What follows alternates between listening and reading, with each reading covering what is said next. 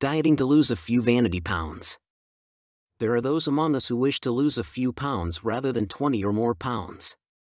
While many of us would be grateful if that were the case for us, most will find that the smaller the amount of weight needed to lose, the more difficult it seems to remove. The good news is that those with little weight to lose generally do not face the painful issues with exercise and physical activity that plague those with far more weight to lose. There are some great products on the market that will assist those with relatively little weight to lose enjoy the weight loss process without feeling deprived. The new market of 100-calorie snacks is an excellent tool for just this situation. You can get the treats you need to get you through the day without exactly packing on the pounds in the process. You can count calories to no end, but if you have only a few pounds to reach your goal weight and aren't delighted with your tight and toned new body, then perhaps it's best to work on tightening and toning rather than more dieting. The thing that far too many people forget along the way is that dieting can only get you so far when it comes to results.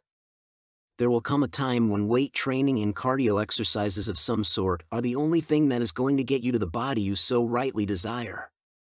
Dieting is good for dropping the pounds, but dieting alone is unlikely to bring you the body of your dreams.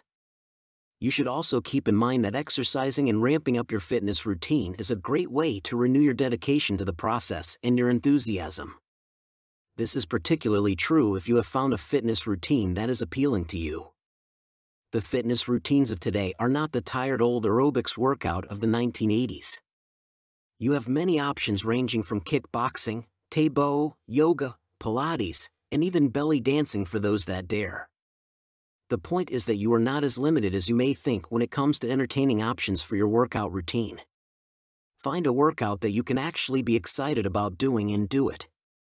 There is a lot of truth to the old Nike commercials that boldly proclaimed, "Just do it." Whatever it may be in your fitness routine, it will not do itself. You must be an active participant in your weight loss and fitness endeavors in order to achieve any results that will be favorable. Whether your weight loss and dieting goals are to shed a few pounds or many pounds along the way, it is quite likely that you will at some point reach a plateau in which you discover that you need to ramp up either your level of physical activity or calorie-burning methods, or you will need to ramp up your calorie-cutting exercises. Either way, dealing with the setback is almost as important as your decision to lose those pounds in the first place. Get back in the game and renew your efforts. In no time you should have lost those few pounds that you were hoping to lose and established the body you were aiming to create. For more free educational content, visit learnforfree.biz. Content produced and distributed by AllSuperInfo.